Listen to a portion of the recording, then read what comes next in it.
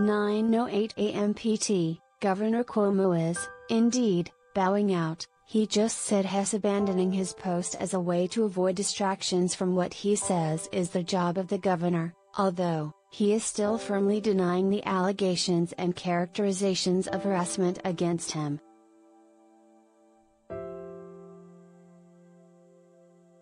Cuomo says he's resigning, which will be effective in 14 days. Lieutenant Governor Kathy Hochul will step in once he's gone.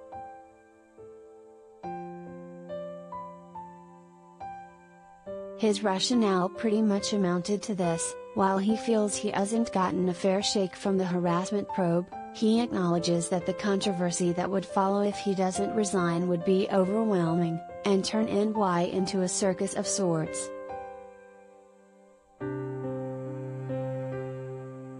Instead of navigating that, and potentially hindering his office's function, Cuomo says he thinks it's best if he steps aside and lets someone else take the reins.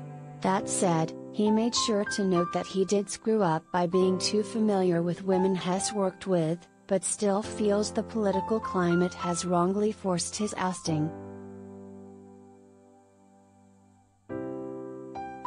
Governor Andrew Cuomo is about to address the elephant in the room, the growing pressure for him to step down in the wake of the NY Attorney General's finding he sexually harassed several women.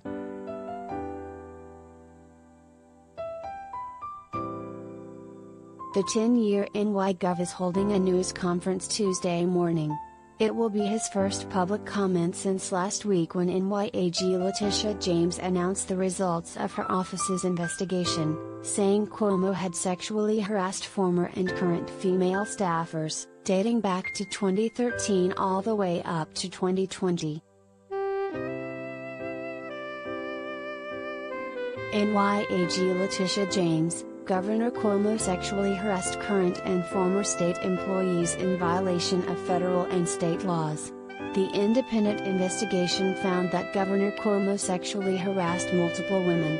pic.twitter.com/md7wte9. Andrew Kaczynski, @File, August 3, 2021 @File.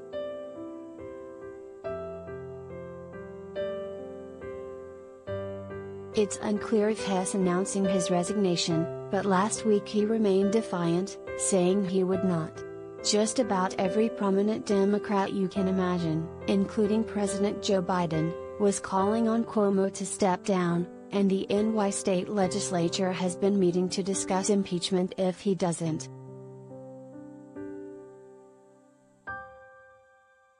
Some of the alleged behavior, per AG James, included groping, kissing, hugging and inappropriate comments, some of which could possibly amount to criminal charges, she added. Charges may actually arise from this, as one of Cuomo's accusers has already filed a police report out of Albany County, and they say they're investigating it now. Cuomo, for his part, had denied wrongdoing, claiming he'd never touched anyone in the ways described by the AG. Had previously said he might have been too familiar with some of his staffers in the past, but chalked it up to him mistakenly not recognizing boundaries. He had also adamantly refused to resign, saying he wasn't going to let the allegations get in the way of his duties as governor.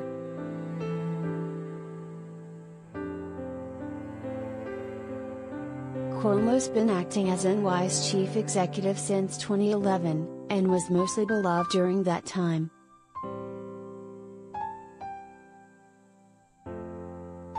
Originally published, 8:47 a.m. PT.